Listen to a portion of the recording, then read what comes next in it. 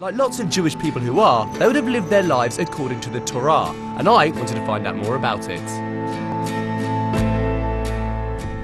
Joel, just before you go in, you need to put kippah on your head. Right, and why do I have to wear this? You're going to be going in to see holy things, so you need to have your head covered, okay? Okay. Meet Mark. He's a Torah scribe, responsible for writing and repairing Jewish holy scrolls. And this is the Torah. So what is the Torah?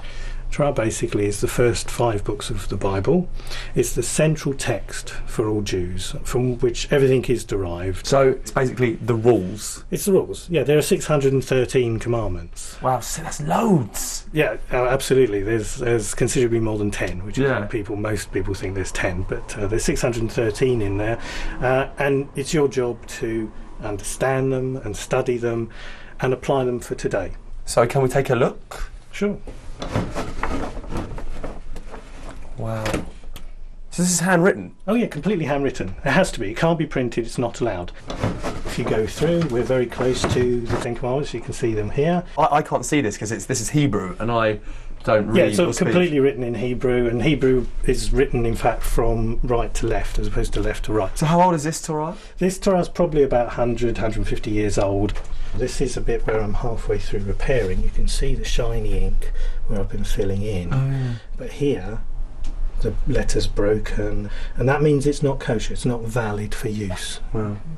Aside from repairing, obviously you have to write. So what we're going to do today is we're going to teach you how to write your name. Right. It's a good Hebrew name, Yoel. Yoel. So I'm going to write it first. Okay. The first letter is called a Yud, and then we've got this letter, it's called an Aleph. That's a hard one. Okay. That looks really tricky. And then you've got the last letter, which is called a Lamed, which is the L part. Okay? Yeah, that looks easy. Right, shall I have a go then? Not bad. Okay. That wasn't. Tidy up at the top a bit. Very good for a first attempt. And then you do a little flamey bit, and then a thin bit down. Very good. And then a base one. Very good. A bit bigger there. That's a bit rough, that one at the top, isn't it? Well, there we go. My first ever attempt at writing in Hebrew. Looking at it, it's actually completely wrong. I've just realised now that that's going to be over there. So it's not bad, but if you get rid of that, you've kind of written Yah, which is pretty good. Okay, I'm now Yah.